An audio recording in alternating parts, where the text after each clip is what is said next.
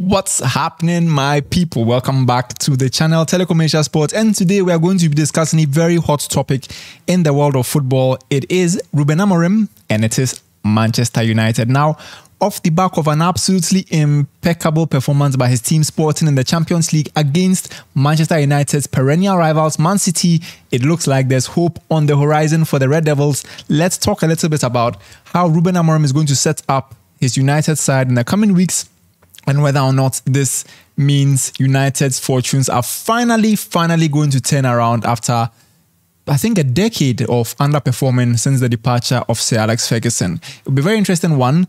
Amorim bowed out essentially from Sporting with an absolute bang, showing what he's about. It was a devastating performance. He absolutely destroyed Man City in a 4-1 victory in the Champions League, although he was aided by his star man Gyokeres. And many people are asking that he won't get that kind of player at United, at least not in the short term, whether or not even in the long term, because United are currently going through this period where they are essentially trying to build a structure beyond the manager. So essentially similar to the structures that maybe Chelsea have in place or Arsenal have in place or Liverpool have in place. Transfers are decided by the sporting directors, and essentially coaches are supposed to come in and work with what they have, but they're supposed to fit the ethos that the club wants to go down. So with Chelsea and Enzo Maresca, recruitment in young, exciting players and getting a coach who wants to play that kind of football. And I think it's very telling the tag they've given Amorim as head coach and not manager, that this is what they intend to do. So whether or not Gyokeres will come in is one to be decided. I think there's a lot of deadwood as well that needs to leave Man United. And just based on the way Amorim is going to set up his sides, right? We know from his time at Sporting, he loves to play with a 3-back. I think his starting formation is normally a 3-4-3 in a similar mold to Thomas Tuchel. And people are speculating that this might be interesting because of the number of wingers that are at Manchester United right now. We look at the likes of a Garnacho and Amad Diallo. We have an Anthony, and then we have a Marcus Rashford, all playing those wide areas, and what that will mean for their careers, right? We looked at the way Tuchel set up when he first came to Chelsea, and there was an emphasis on their wing backs bombing forward especially. And I think one of the main reasons Amorim got this job was because he identified that United have a very good pair of wing backs. We have Dalot on the left, I think, or the right. They have Dalot and Mazraoui essentially, who are very capable both on an attacking front and defensively. And then with a back three of perhaps a Maguire, a Lisandro Martinez, and a De Ligt. 3 very different players. You have somebody like De Ligt who is very combative, elegant as well on the ball. We have a diminutive breaker and destroyer in Lisandro Martinez. And in Harry Maguire, you have what is, in my opinion, a very good ball-playing centre-back, but also one that is capable of being like a sweeper, in my opinion. So he plays a little bit further up and can sweep up and essentially be the springboard for attacks. Maybe Casemiro can drop in instead of Maguire in that role. So essentially he plays like a quasi CDM centre half kind of player.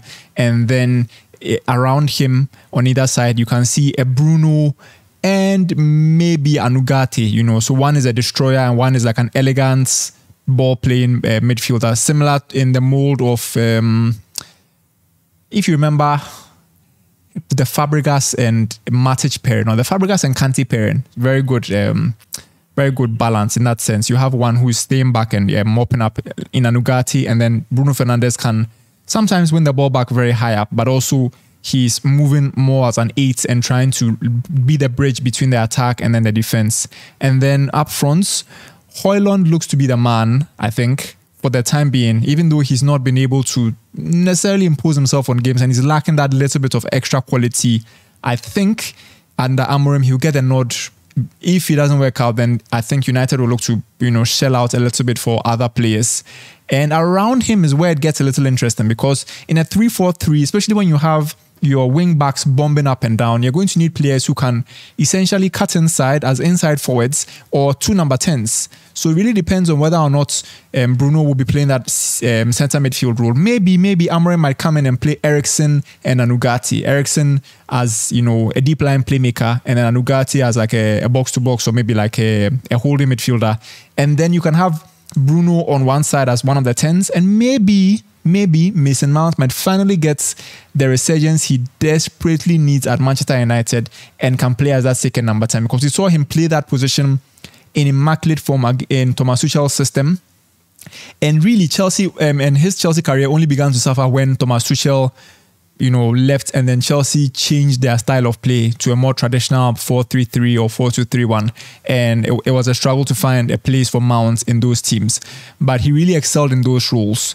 Now the problem there, or inside forwards, we did discuss inside forwards, and potentially if they are inside forwards, maybe then we might see a Rashford playing as a centre forward very close to the main striker, and a Garnacho maybe also playing as well in that position. But it's very interesting. Whatever position or whatever role Amorim decides to take up for that formation, whatever roles he decides to play for his front three, it could mean that some of those players are impacted, right? So we look at an Anthony who really struggled and is really struggling as a wide forward and a winger. It looks like his time might be up, right? It looks like an Amad Diallo's time might be up. It looks like at a Rashford, maybe if he doesn't get to play as a winger and maybe he struggles in that, number 10 role around the striker, his time might be up as well, because he's really struggled as a winger or as even like a second forward in some of United's very recent matches. And then we look at players also like Garnacho, who has really struggled in the last few weeks, and maybe this might be the time to drop Garnacho and see how it works out. It really depends on how the first few weeks go for Ruben Amorim. If those two number 10s really do hit the ground run and the way they work in Sporting Lisbon right now, then there really won't be any need for those kind of wingers. And maybe that's the route that Ineos are going down, right? They are going to play that kind of expansive football, and it looked to work a treat against Pep Guardiola. And I think that's always the measure or barometer of success of any team, how they come up or how they stack up against a Pep Guardiola side. And from the evidence of what we saw in the Champions League, it stacks up really well.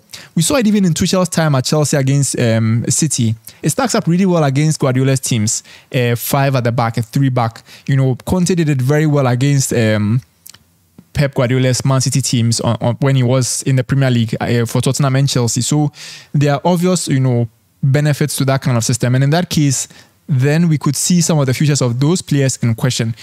Ironically, one player who very well suited the system for Amorim would be Jadon Sancho. Now, I don't know too much about the intricacies of the loan deal that they have with Chelsea, right?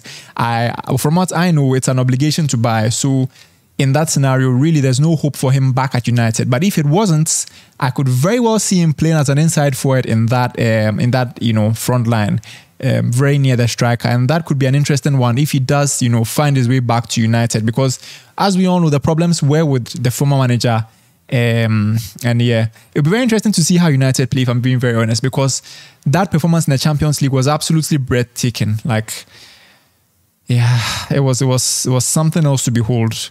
And to be honest, United haven't done too badly in the last few weeks, right? They really steadied the ship under Ruud van Nistelrooy. So it looks like there's quality in the side. Casemiro looks to be back to his best. So as a deep line midfielder, maybe, or even as a destroyer, but I don't think he has the legs to necessarily be able to mop up in a midfield too, especially if, the likes of Eriksen or Bruno Fernandes are going to be his partners. If maybe it's a Casemiro-Ugarte pairing, then maybe Casemiro could essentially play as that centre half and, just drop deep and join. One might be like a back six. Essentially, when those wing backs bomb forward, he slots in and it will be like a back four that's of centre backs essentially. And then Ugarte can kind of be like a box-to-box midfielder in a sense. If not, I think he will do very well as like a sweeper. Similar to how in back fours of the past, Tuchel and Antonio Conte utilized an Azpilicueta very well in that centre-back, role, and then played like a David Luiz as a sweeper, or like a Rudiger as a sweeper in those periods where for Conte and Tuchel. But yeah, if United do manage to bring in Gyokeres as well, I think it won't take a lot, in my opinion, to transform Man United very quickly, because aside a few players, there's really good quality all round, in my opinion. There's really good quality all round. Yeah. But that's just how it goes, guys. I think, especially of the performance against City, right? Patience needs to be given for Ruben Amorim. You know, as much patience as was given to Erik ten Hag, who didn't show nearly as much. I remember Erik ten Hag's first Manchester derby was a massive drop, and I think it was like a 4-0 or something. Amorim has shown that he can beat Pep Guardiola and he can beat Man City. So a lot of patience needs to be given to this guy. He's probably one of the best young coaches in the world. And if he's able to get the structure around him set, and if he's able to implement his style of play, you know, I think it will be a very interesting time, to say the least, for the Manchester United faithful. But guys, please let me know what you think in the comments below. Are you excited for Amorim ball at Manchester United? Please let me know in the comment section. And guys, if you enjoyed today's video, please consider leaving a like or subscribing to our YouTube channel, Telecommercial Sports. We have a ton of football content coming up. Thanks so much for watching, and I'll see you all in the next video.